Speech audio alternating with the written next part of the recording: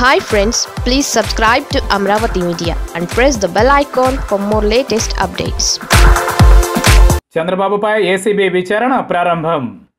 తెలుగు రాజకీయాల్లో మరో సంచలనం కలకలం సృష్టిస్తోంది. ఇప్పటి వరకు నేను నిప్పు అంటూ మాట్లాడిన తెలుగుదేశం పార్టీ అధినేత ఇక ఏసీబీ విచారణ ఎదుర్కోబోతున్నారు.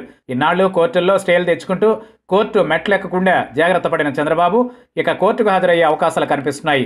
ఆదాయానికి మించి ఆస్తులున్నాయని 14 ఏళ్ల క్రితం లక్ష్మి పార్వతి కేసు వేసిన సంగతి తెలిసిందే.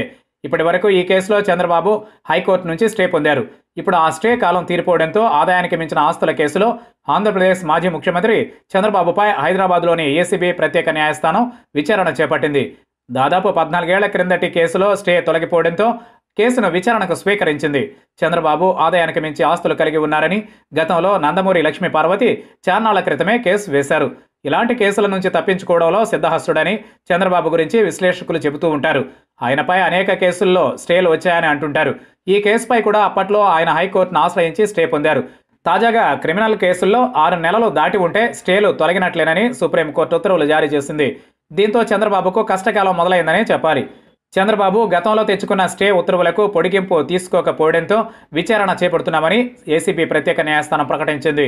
ఈ కేసులో తదుపరి విచారణను ఈ నెల 25వ తేదీకి వాయిదా వేసింది. ఈ మేరకు న్యాయమూర్తి నిర్ణయం తీసుకున్నారు.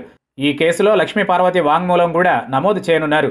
మరి ఈ కేసు విచారణ సందర్భంగా చంద్రబాబు కూడా జగన్ లాగానే కోర్టుకు హాజరవ్వాల్సి ఉంటుందని న్యాయ నిపుణులు చెబుతున్నారు.